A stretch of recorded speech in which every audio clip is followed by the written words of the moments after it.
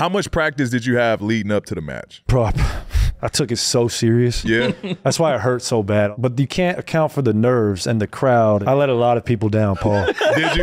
Yes. Like, Were you talking a lot of shit? No, but all my friends are like, because they bet. They like the sports gamble and all that. They're like, you and Steph are overwhelming favorites. Like, I'm going to put my money on y'all. I'm like, all right, so you put your money on Steph. Don't put your money on me. Put it on Steph. My short game was that day. I couldn't hit a putt. The chipping in golf is where it's hard, bro. That like 100-yard shot and in, even by the green, that's what Kelce and Mahomes was doing so well. But that match stuff was intense. I haven't been that nervous for a sporting event since game 1 of the 2015 finals. It was funny watching it because, you know, you guys are mic'd up, and the whole time I remember like Mahomes saying like, hey guys, back up. Like, we're not professionals out here. Pat on a par 3, he hit this young kid and he used him as a backboard. It bounced on the green. I was like, Was it like, good shot, good shot. What is this?